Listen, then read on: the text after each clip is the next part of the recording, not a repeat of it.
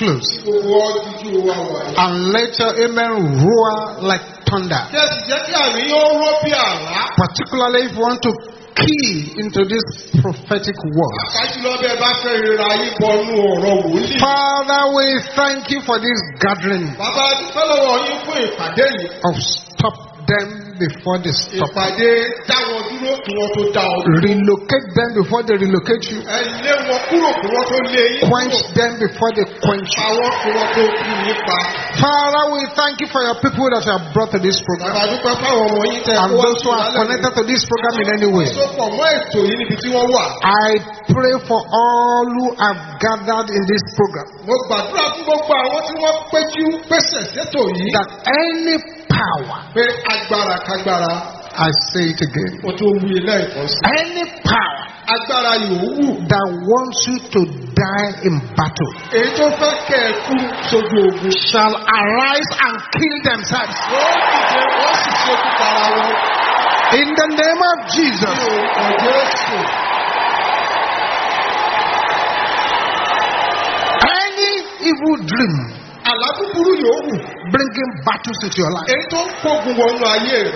In the name which is above all names. Lórúkọ tó ga jù gbogbo orúkọ. Let those dreams be cancelled now in the name of Jesus. Ìfàgilé báyìí lórúkọ Jésù. Makatela kaya boshende. Something is happening already. Yes. Bẹ́ẹ̀ni. In the name of Jesus. Orúkọ Jésù. Any arrow fired into anybody's compound, Ọ̀pá yòówù tí wọ́n ta sí. anybody's business, Tàbí sí òwò ẹnikẹ́ni. anybody's body, Tàbí ságo ara ẹni. anybody's children, Tàbí sáwọn ọmọ ẹni. anybody's marriage, Tàbí sígbéyàwó yòówù. by satanic birds. Látọwọ́ àwọn ẹyẹ àjẹ́. Makatesa tendalaka. Sẹ́tẹ̀kẹ̀kọ̀. Let those arrows backfire in the name of Jesus. Backfire, backfire, backfire, backfire, backfire, backfire, backfire, backfire. Let your amen roar like thunder. Backfire, backfire. In the name of Jesus. Jésù.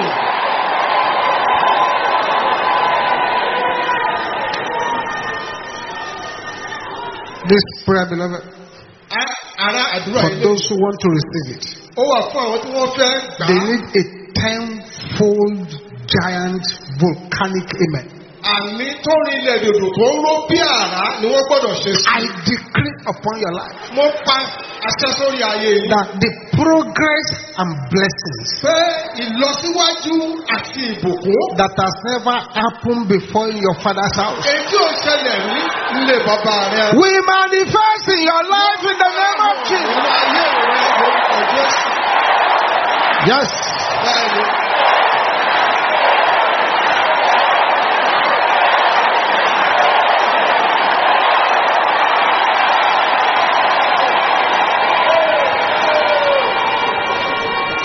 Thank you, Jesus. And any altar of darkness Pẹpẹ ibi yòówù. that has been stealing from you, Ètò ti jà ọ́ lólè. beginning from tonight, Bẹ̀rẹ̀ láti alẹ́ òní lọ. their days are over. Òbí ló bá wọn. In the name of Jesus. Lórúkọ Jésù. And any blessing that has passed you by, Ṣé gbogbo ìbùkún tó ń ti rí ọ? that the enemy has stolen from you, Bí àwọn ọ̀tá ti repossess them in the name of Jesus. Lórúkọ Jésù. Thank you, Jesus. Ìṣòro Jésù. Thank you, Jesus. Ìṣòro Jésù. I thank you for your children gathered here at this service. Bàbá mo dúpẹ́ fún ọmọ rẹ tó kóra jọ pọ̀ nínú ìsìn yìí. As many as are in this program or connected to this program, Èyí àwọn tó ń bẹ nínú ìpàdé tàbí tó ń darapọ̀ mọ́ ìpàdé yìí. let there be no one Ká má ṣe rí ẹnikẹ́ni. who will depart from this program with a plastic experience. Tí ó lọ dépò nínú ìpàdé tí ìrírí bó ti wá bẹ̀ náà ló. I decree upon your life now. Mo pàṣẹ sórí ayé yìí. Makate sepeli kayaba. Rimasel li kayabosha. Tàbí kèlí kàtà. That your God shall fight for you. Pé Ọlọ́run rẹ á gba ìjà rẹ jà. To the point where all your enemies shall be wasted. Sórí tààtà ó fi gbogbo. In the name of Jesus, Ní orúkọ Jésù. the God of solutions shall arise Ọlọ́run ojútùú yóò dìde. and disgrace your problems. And disgrace your problems. And disgrace your problems. And disgrace your problems. In the name of Jesus. Ní orúkọ Jésù. Anything stolen from you unconsciously Ohunkóhun tó jí lọ́wọ́ rẹ tó sì mọ̀. that is supposed to bless your life. Tó yẹ kó súre sáyé. With a thankful amen. Pẹ̀lú àmì onílọ́pọ̀. Recover them in the name of Jesus. Recover, recover, recover, recover, recover, recover. Light your amen, roar like thunder. Recover, recover, recover them. Recover them, recover them. Somebody is recovering. Recover them in the name of Jesus. Silence. Every chain tied upon the legs of this person, and that's why your legs have been giving you trouble. Let those chains be broken now in the name of Jesus. Every witchcraft sponsored infirmity, troubling the head, troubling the eyes, troubling the chest, troubling the legs, troubling any organ of the body, lose your hold in the name of Jesus. Lose your hold, lose your hold, lose your hold, lose your hold, lose your hold, lose your hold, lose your hold, lose your hold. Light your amen, roar like thunder. Lose your hold, lose your hold, lose your hold, lose your hold in the name of Jesus. Infirmity in the forehead, infirmity in the brain, infirmity in the intestine, infirmity in the lungs, infirmity in the womb, infirmity in the legs. Hear the word of the Lord. It is written that the strangers shall fade away and they shall be afraid out of their close places. It is written that any tree the Father has not planted shall be rooted up and thrown into the fire. It is written that He Himself bore our infirmities and took away our sicknesses. Therefore, every arrow of infirmity present in the body of anyone, let the arrow backfire in the name of Jesus. Backfire, backfire, backfire, backfire, backfire, backfire, backfire. Something is happening here. Yes, backfire, backfire, backfire, backfire in the name of Jesus.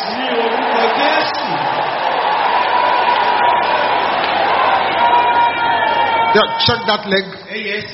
Check that swelling part of the body. Turn that neck. Check that womb. Something has happened to you right there. The power of God is still moving from person to person. You destiny vulture, vomit every breakthrough that you have swallowed. In the name of Jesus, the God of fire shall arise and scatter every enemy of your life in the name of Jesus. They shall be scattered. They shall be scattered. They shall be scattered. They shall be scattered. Let your amen roar like thunder. They shall be scattered. They shall be scattered. In the name of Jesus. I'm going to make a pronouncement 7 times now. After the 7 times pronouncement, the mysterious power of God will fall into the midst and begin to break yokes. Father, let your solution power be released upon your people now in the name of Jesus. Father, let your solution power be released upon your people now in the name of Jesus. Father, let your solution power be released upon your people now in the name of Jesus. Father, let your solution power be released upon your people now in the name of Jesus. Father, let your solution power be released upon your people now in the name of Jesus. Father, let your solution power be released upon your people here in the name of Jesus. Father, let your solution power be released upon your people here in the name of Jesus. It's happening. Yes. Just something is happening to you. You are not understanding your body again. But it doesn't matter. It doesn't matter. The plantation from the sea, the plantation from the waters in your body is coming out through the mouth, through the nose, through the mouth, through the nose, through the mouth, through the nose. Yes, you are being released now in the name of Jesus.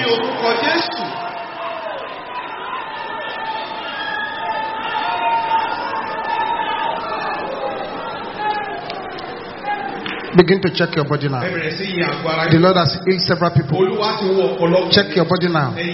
Check the problem that you brought here. Check that body very well. Once you notice that you have been healed, don't let the devil put the problem back. Run quickly to this altar. Run quickly to the altar. But check your body very well. And run quickly to this altar. Thank you, Jesus. Stretch your right hand towards me now. Father, let your fire and your power fall upon these hands now to disgrace every infirmity, to disgrace every problem in the name of Jesus. If you have any infirmity in any part of your body, smile the place 21 times. Shout, go back to your senders. Let's go.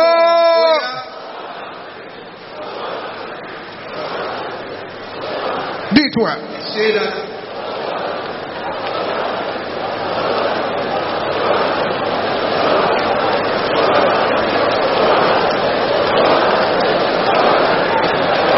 Makate sente ya bushente rabu.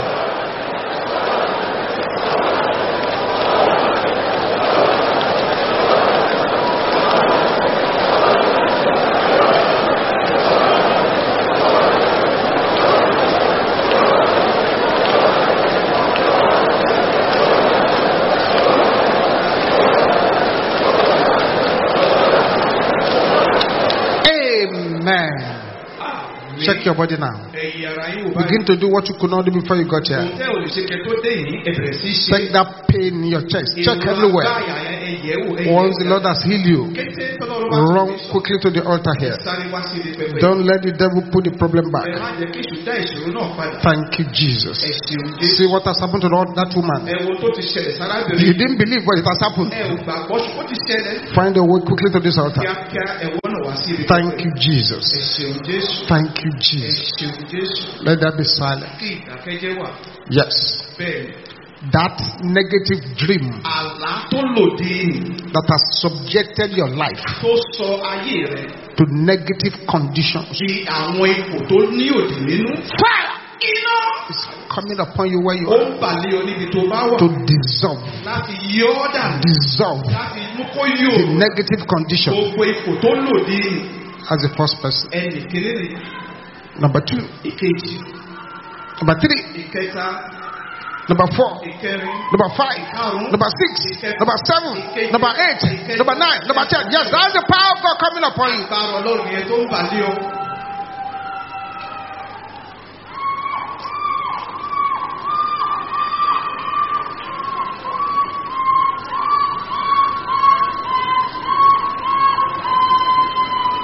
The satanic dreams that have been placing embargo on your work. Yes. Those satanic dreams that have been placing embargo on your works. The embargo is destroyed. It's destroyed. It's destroyed. It's destroyed. It's destroyed. It's destroyed. It's destroyed. Mapokatela kayabo shenderaba.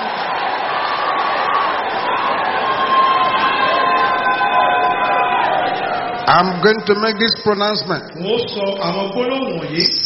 times.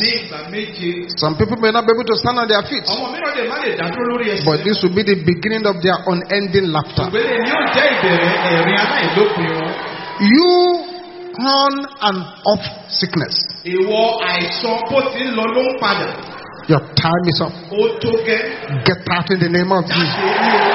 You on and off sickness. Your time is up. Get out in the name of Jesus. You on and off sickness. Your time is up. Get out in the name of Jesus. You on and off sickness. Your time is up. Get out in the name of Jesus. You on and off sickness. Your time is up. Get out in the name of Jesus. You on and off sickness. Your time is up. Get out in the name of Jesus. You on and off sickness. Your time is up. Get out in the name of Jesus. It's happening. Yes. Thank you, Jesus. Thank you, Jesus. Thank you, Jesus. Thank you, Jesus. Thank you, Jesus. Woman, Thank you, Jesus. The arrows. Something is going to happen to somebody. The arrows assigned to attract insult into your life. Let that arrow backfire now in the name of Jesus. Backfire, backfire, backfire, backfire, backfire, backfire, backfire, backfire, backfire, backfire, backfire, backfire, backfire, backfire, backfire, backfire, backfire. Light our ever roar like thunder. Backfire in the name of Jesus.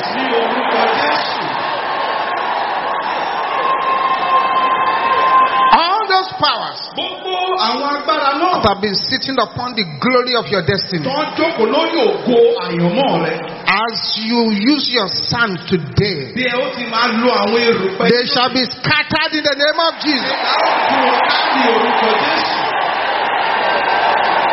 Every domestic witchcraft working against your laughter, they must be scattered in the name of Jesus. They must be scattered. They must be scattered. They must be scattered. They must be scattered. They must be scattered.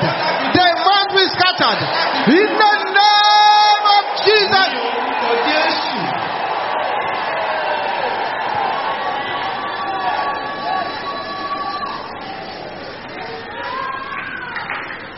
Thank you, Jesus. Thank you, Jesus. Rise to your feet, everybody. Lay one hand on your head. Lay one hand on your chest. Obviously, you can see that we're not here to joke. We're not here to play. We're here for serious business.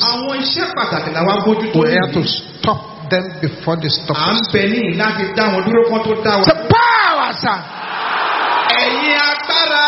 Calling my name from the grave. You are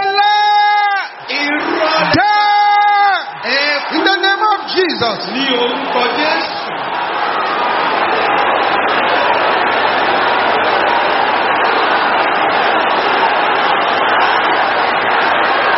This is not a day to negotiate.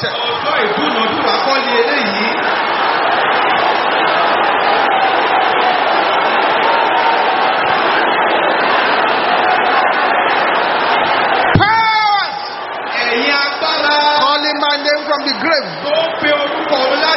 You are a liar.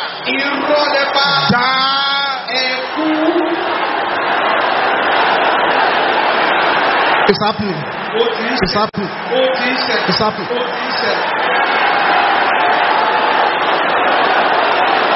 In Jesus' name we pray. Say every satanic device assigned to terminate my life. Can you shout this loud? Catch fire! In the name of Jesus.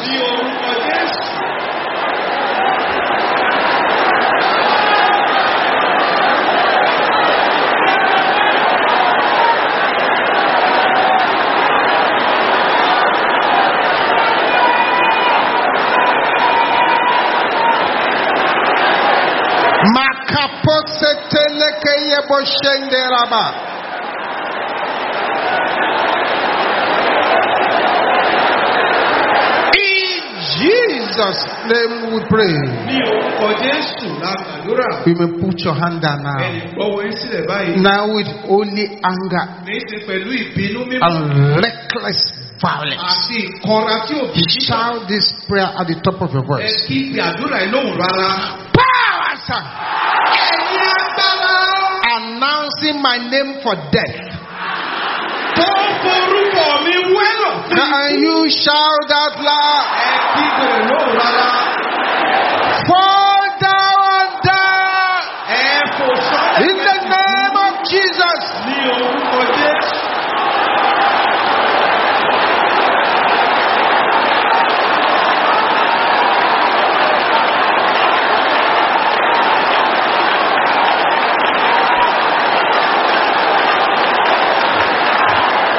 Something is happening.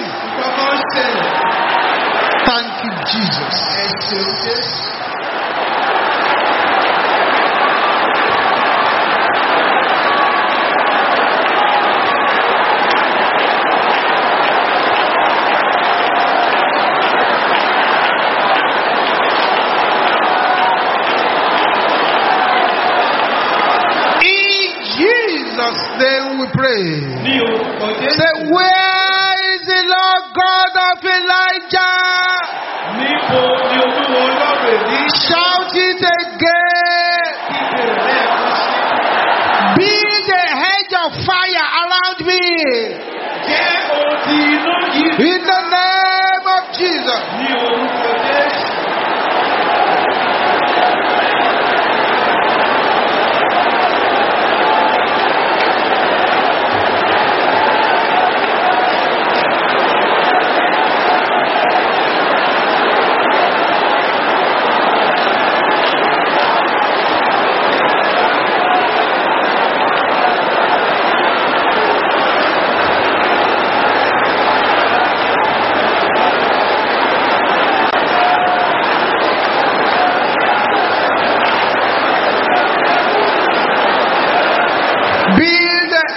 Fire around me. Kọ́ odi iná yí mi ká.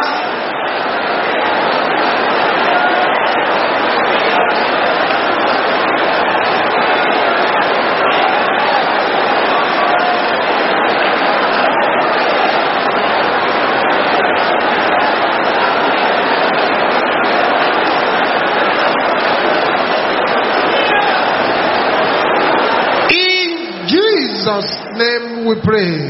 Ní orúkọ Jésù la gbàdúrà. Now, Nísìnyí. 10 times. Ní ìgbà 10. Shout it at the top of your voice. Ẹ ó kígbe lóhùn tó já gaara. I fire back Mo tá padà. every arrow Gbogbo of untimely death ti ikú àìsàn. by the power in the blood of Jesus. Shout it 10 times. Ẹ kígbe rẹ̀ ní ìgbà 10. Number 2. Ìkejì. Number 3. Ìkẹta.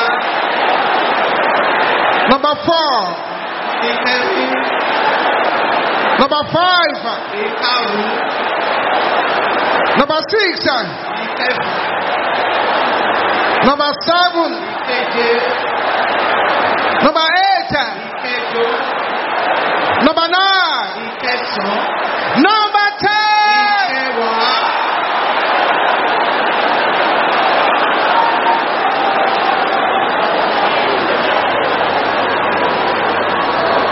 Some powers Ẹ̀yin agbára. assigned to stop my destiny journey. Kọ́rọ́ láti dá ìrìn àjò àyànmọ́ mi I dúró. stop you before you stop me. Mo dá yín dúró kẹ́tọ́ dá In the name of Jesus, ní orúkọ open your mouth and pray that prayer. Ẹ̀la ìlú kẹgbà àdúrà yẹn. Stop them before they stop you. Ẹ dáwọ́ dúró kọ́ tó dá yín dúró. Thank you, Jesus. Ẹ ṣeun Jésù. Amen. Àmín. Rise up on your feet now. Ẹ dìde dúró báyìí. Rise up on your feet. Ẹ dìde dúró báyìí. Jesus is here Jésù ń bẹ níyìn. and is ready to do strange and awesome things. Ó sì ṣetán láti ṣe àwọn ohun àjèjì ohun ńlá. All eyes Tí closed. gbogbo ẹ ó dijú wáyé o. Don't joke with these prayers. Má fi àdúrà wọ̀nyí ṣeré. Pray them from your heart. Gbà wọ́n láti inú ọkàn rẹ. Say, I uproot discouragement Mo fa ìdáyàbò tú from my heart. kúrò nínú ọkàn mi. That's the first prayer. Àdúrà àkọ́kọ́ nìyẹn. I uproot Mo fa discouragement ìdáyàbò tú from my heart. kúrò nínú ọkàn mi. Can you shout that loud and clear? Bẹ̀rẹ̀ lóhùn rárá. Let your voice roar like thunder. Akóhùn rẹ̀ dún ní ọ̀rá. In the name of Jesus. Open your mouth and uproot the discouragement. Ẹnu rẹ̀ kò fa ìdáyàbò tú. Masekaya bo shentera bo konteyaba.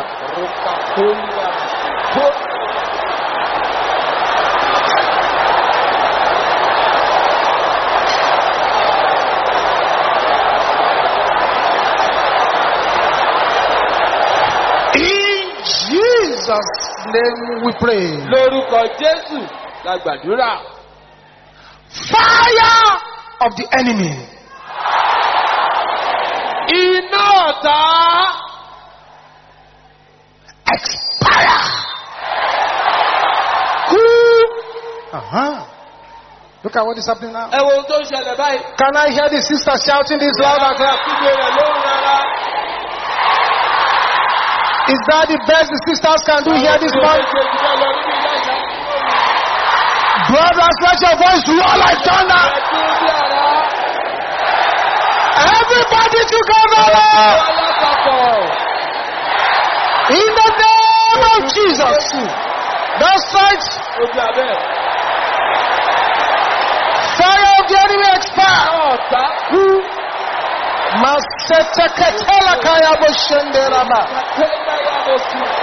Aha. Yes.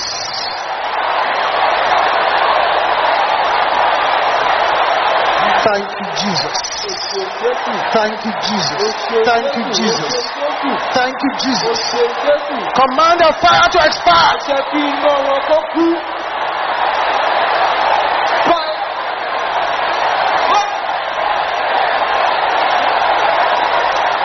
Aha.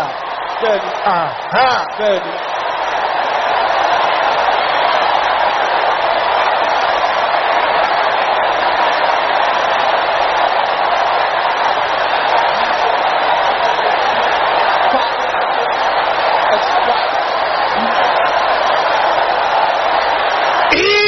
Jesus' name we pray. Lórúkọ Jésù la gbàdúrà. Now with a voice louder than anyone around you. Pẹ̀lú ohùn tó lọ sókè ju ohùn gbogbo ẹ̀ tó wà nítòsí Say, rẹ̀.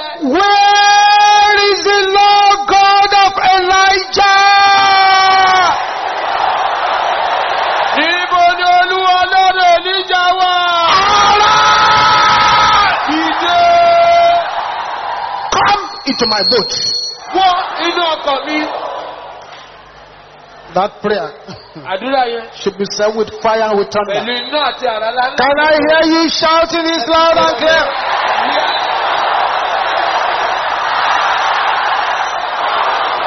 Let your voice roar like thunder. In the name of Jesus.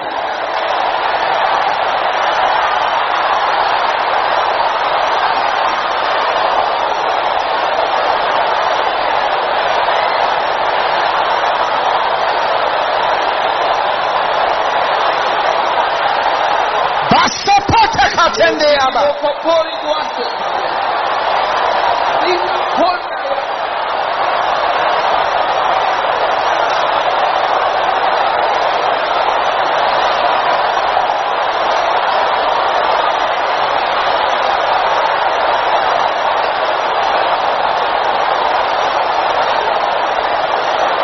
In Jesus' name we pray. Lórúkọ Jésù la gbàdúrà. I have a word for 7 persons in this service. Òní ọ̀rọ̀ ìmọ̀ fún ẹni méje nínú ìsìn yìí. The Lord said I should tell you Olúwa ni wí fún yín.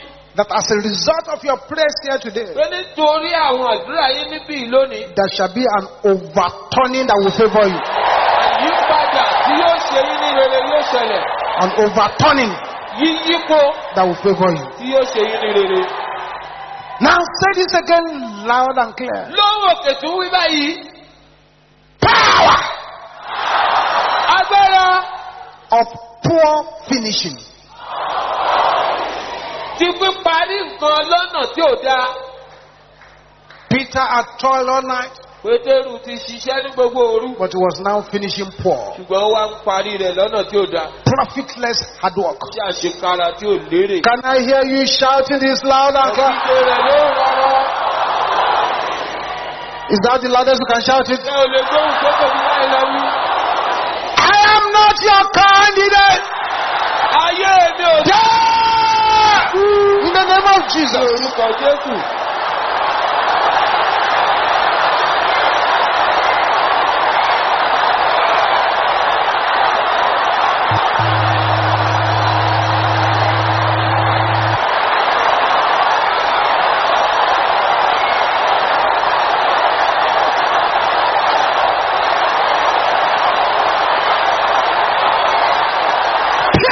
Sente kaya boshanda.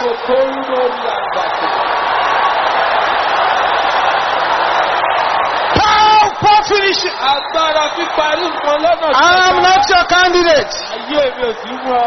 Death.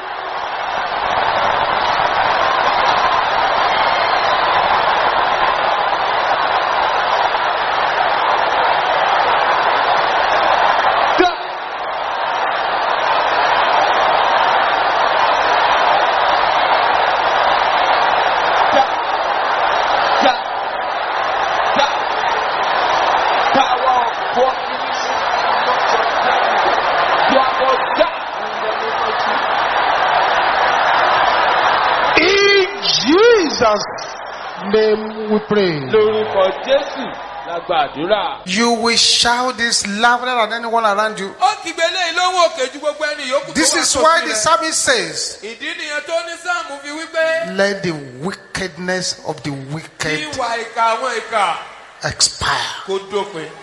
This is the prayer I want you to pray now. Àdúrà tí mo fẹ́ kó bàbá yìí rè. Wickedness of the wicked. Ìwà ìkà àwọn ìkà. Assigned against my life. Tí wọ́n yàn lòdì sáyé mi. Expire. In the name of Jesus. Lórúkọ Jésù. Command their wickedness to expire. Jẹ́ kí ìwà ìkà wọn dópin. Wickedness of the wicked. Ìwà ìkà àwọn ìkà. Expire now in the name of Jesus. Lórúkọ Jésù. Bapota setende kela kaya boshanda.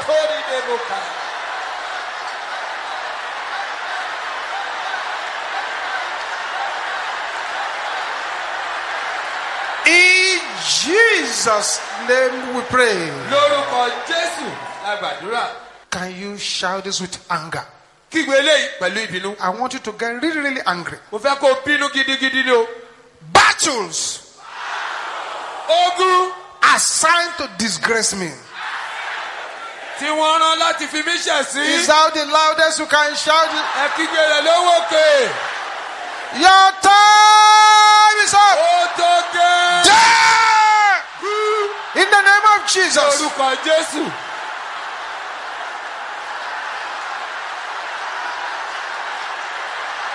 I refuse to be disgraced. Mo kọ̀ láti ṣẹ̀ sí.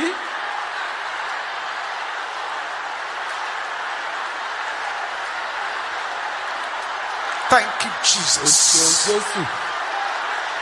Thank you, O Jesus. ṣeun Jésù. In Jesus' name we pray. Lórúkọ Jésù la gbàdúrà. Oh God, Ọlọ́run dìde.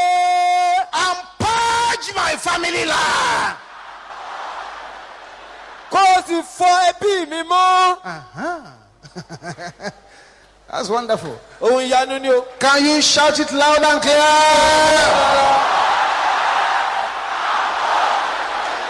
Is that the loudest you can shout it? In the name of Jesus.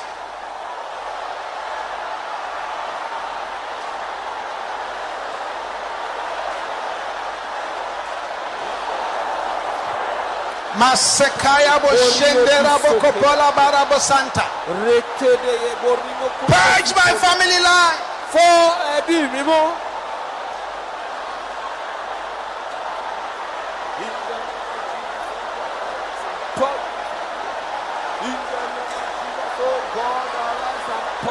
In Jesus' name we pray. Lórúkọ Jésù la You gbàdúrà. see, things are happening already. Àwọn nǹkan ti bẹ̀rẹ̀ sí ní ṣẹlẹ̀ o. Circle of darkness.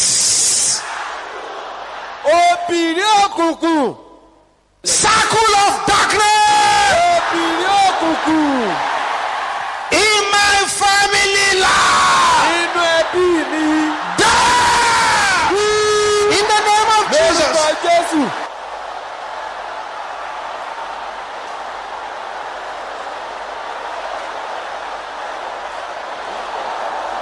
Potesente yaboko shendera boko pola kayaba. Pẹ́rìbó sàǹdàrì. Yes. Yes, yes, yes. Open your mouth and decree. Lẹ́nu rẹ̀ kó pa láṣẹ. This is why you are here. Ìdí nìyẹn tó fi wà níyì.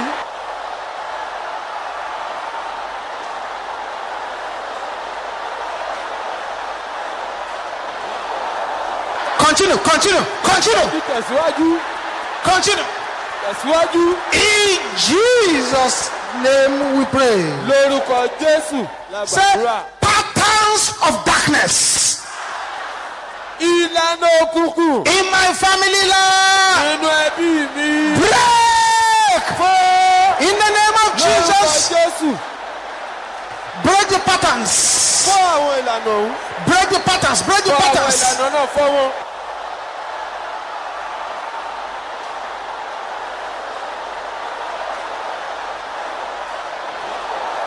That's right. In Jesus' name we pray. Lórúkọ Jésù la gbàdúrà. The mistakes of my parents Àṣìṣe àwọn òbí mi will not become my tragedy. kò ní di ìjàmbá tèmi. Can you shout it loud and clear? Ìbéèrè lóhùn rárá. In the name of Lórúkọ Jesus. Jésù. Open your mouth and begin to declare that one. Their mistakes will not become my tragedy.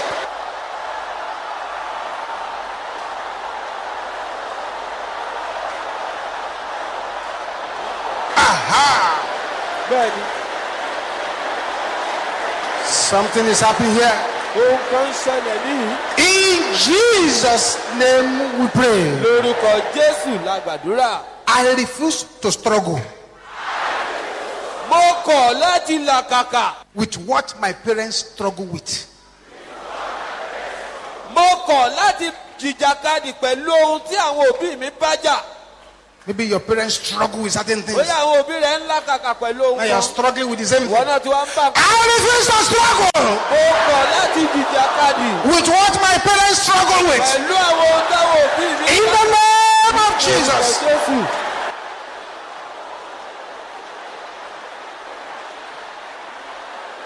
That's right. In Jesus' name we pray. Lórúkọ Jésù la gbàdúrà.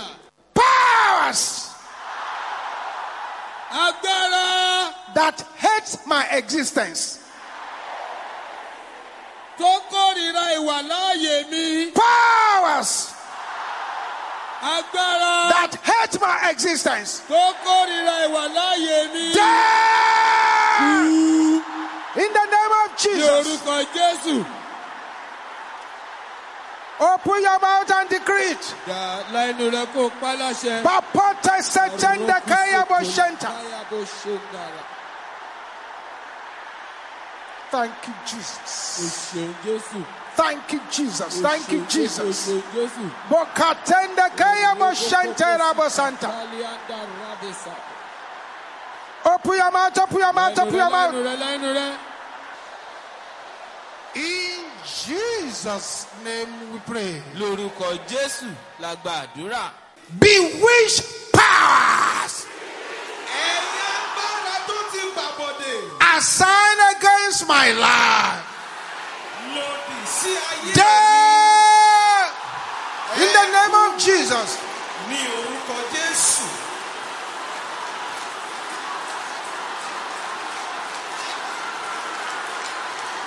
Somebody is breaking through even with these prayers. Ẹnìkan là àràjá pàápàá pẹ̀lú àwọn àdúrà wọ̀nyí.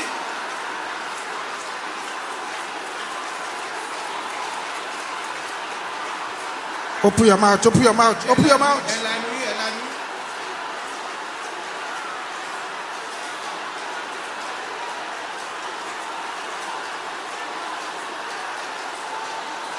In Jesus' name we pray. Ní orúkọ Jésù la gbàdúrà. Some people are not praying the way they should pray. Àwọn ènìyàn kò gbàdúrà bó ti yẹ kó gbàdúrà. A person could be inside a vehicle Èèyàn lè wà nínú ọkọ̀. if the driver is bewitched. Bó bá yẹ pé ẹni tó ń wọ ọkọ̀ náà ti gbàbọ̀dè. She will misbehave, Á ṣì wà hù. go to the wrong place. Ó lè kọjú síbi tí ó yẹ kó kọjú This sí. is why this prayer is a serious one. Torí náà làdúrà yìí ti ṣe pàtàkì. Arrows of bewitchment Ẹ̀yin ọ̀fà ìbọ̀dè. fired against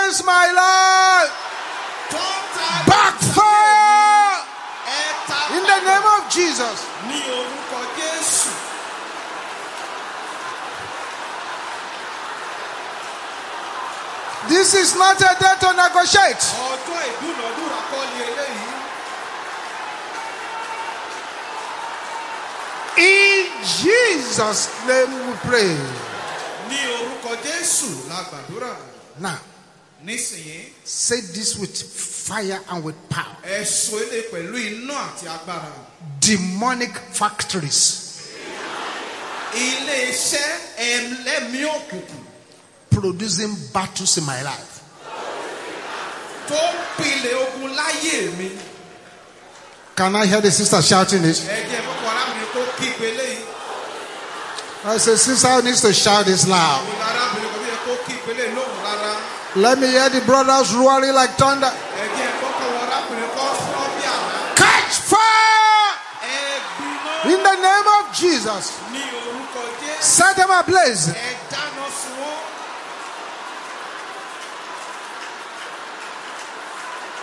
Makate satela kaya boshendera bosanda.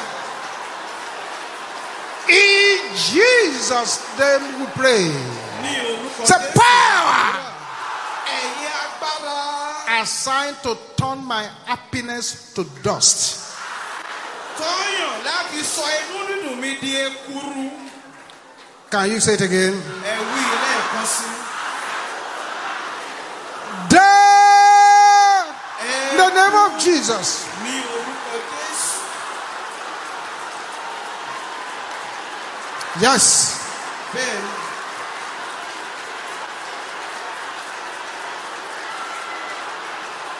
In Jesus' name we pray.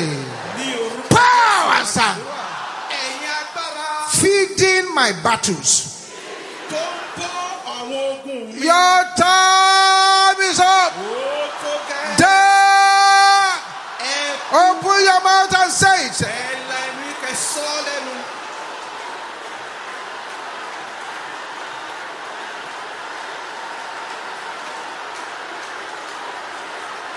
Thank you, Jesus. Ẹ ṣeun Jésù. In Jesus' name we pray. Ní orúkọ Jésù Say, la gbàdúrà. acid of God, Omi oró Ọlọ́run. baptize my stubborn enemies. Baptisi àwọn ọ̀tá mi alágídí. Acid of God. Omi oró. Can you shout it with anger? Ẹ sọ pẹ̀lú ìgbà. Baptize my stubborn enemies. In the name of Jesus. Ní orúkọ Jésù.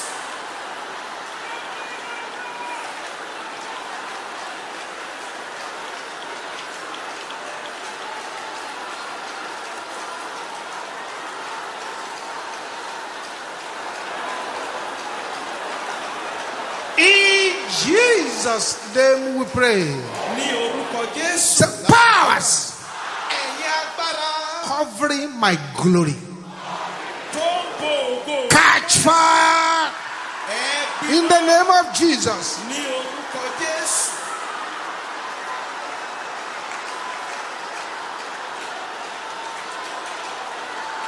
Thank you, Jesus. Ẹ ṣeun Jésù.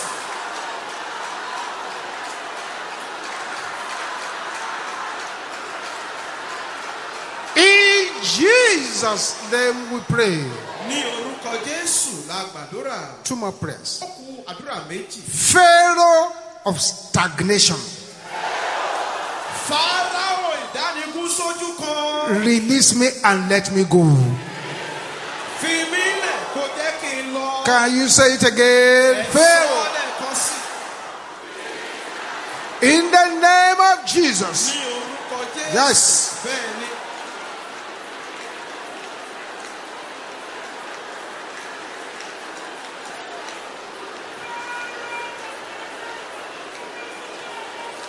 Yes. Bẹ́ẹ̀ni. Thank you, Jesus. Ẹ ṣeun Jésù. In Jesus' name we pray. Ní orúkọ Jésù. Say, oh God, arise. Ọlọ́run dìde. Catapult me from where I am Ta mí pa láti ibi tí mo wà. to where you want me to be. Lọ sí ibi tó fẹ́ kí n wà. Can I hear you shouting that too? Ẹ jẹ́ bọ́ kẹ́ kígbe náà. Shout it again loud and clear. Ẹ tún kígbe lóhùn rárá sí i. In the name of Jesus. Ní orúkọ Jésù.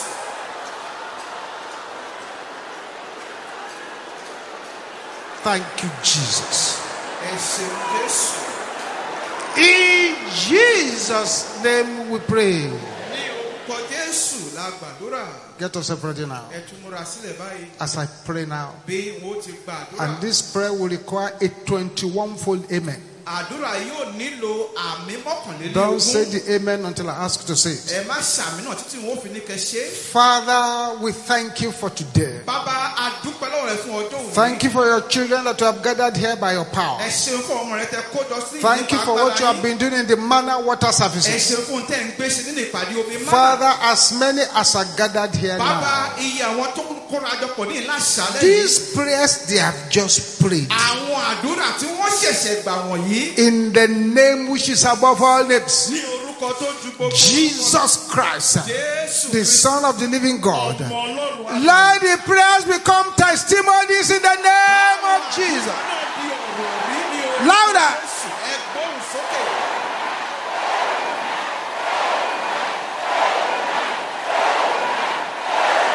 Yes, yes, yes, yes.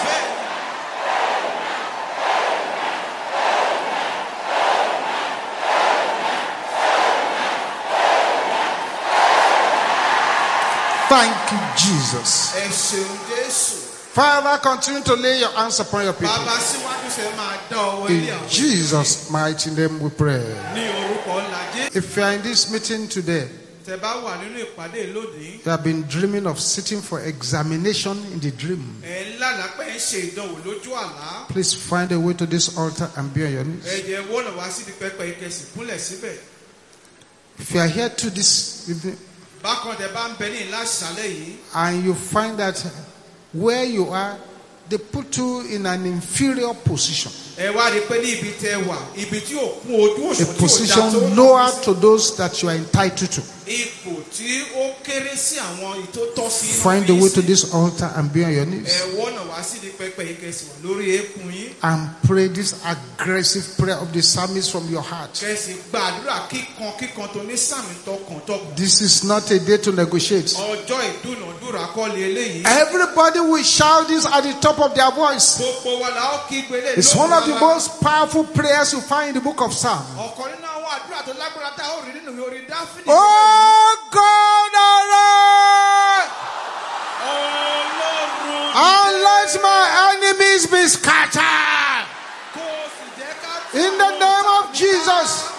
ní orúkọ Jésù.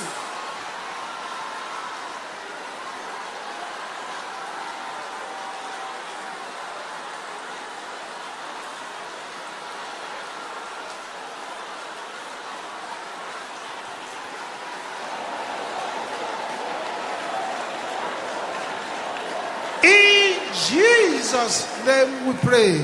Ní orúkọ Jésù. Now, this is a violent prayer. Àdúrà tó nípa nínú leléyìí. Any material from my body Ohun èlò láti inú àgọ́ ara mi. in the house of my enemies, Tó wà ní ilé àwọn ọ̀tá mi. can you shout it loud? Kígbe rẹ̀ lóhùn rárá. Come out by fire Ẹ jáde in the name of Jesus.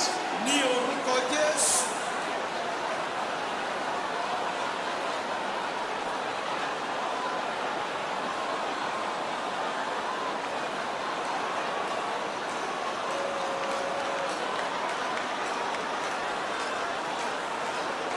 In Jesus' name we pray. Ní orúkọ Say Jésù. strange problems Ẹ̀yin ìṣòro. assigned to swallow my money. Tọ́rọ́ láti bí. Die Ẹ̀kú in the name of Jesus. ní orúkọ Jésù.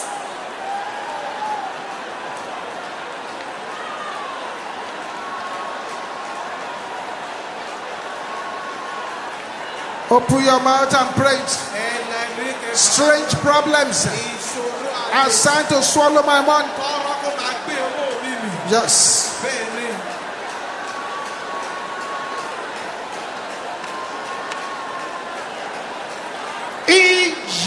Jesus' name we pray.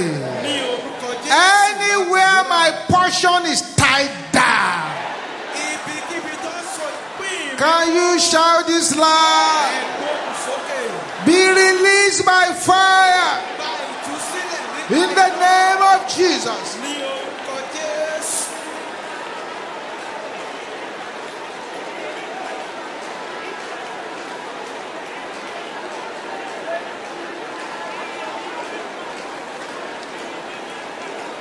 Anywhere my portion is tied down, be released by fire. Thank you, Jesus.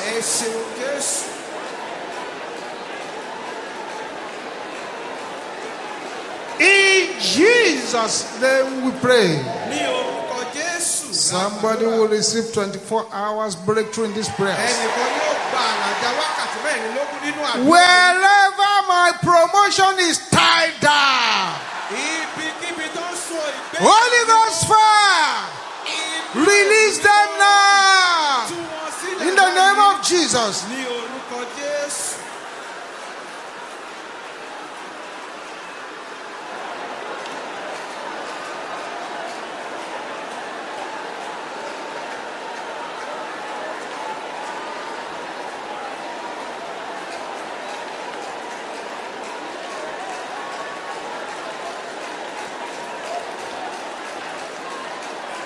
Thank you, Jesus. Thank you, Jesus. In Jesus' name we pray. Say, helpers of my life. Shout it loud and clear. Let your voice draw like thunder.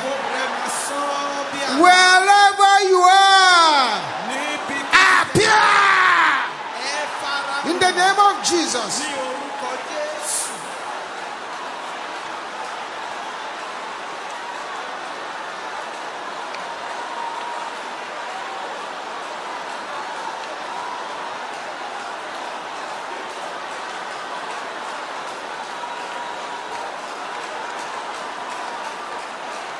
All parts of my life, wherever you are, appear.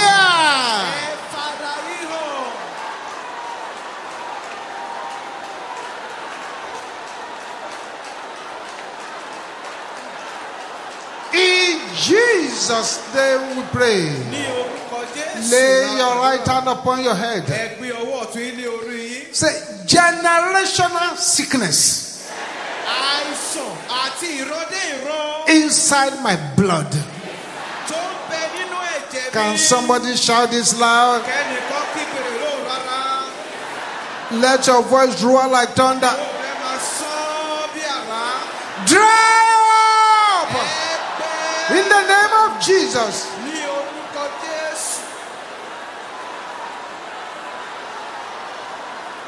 Dry up the generational sickness.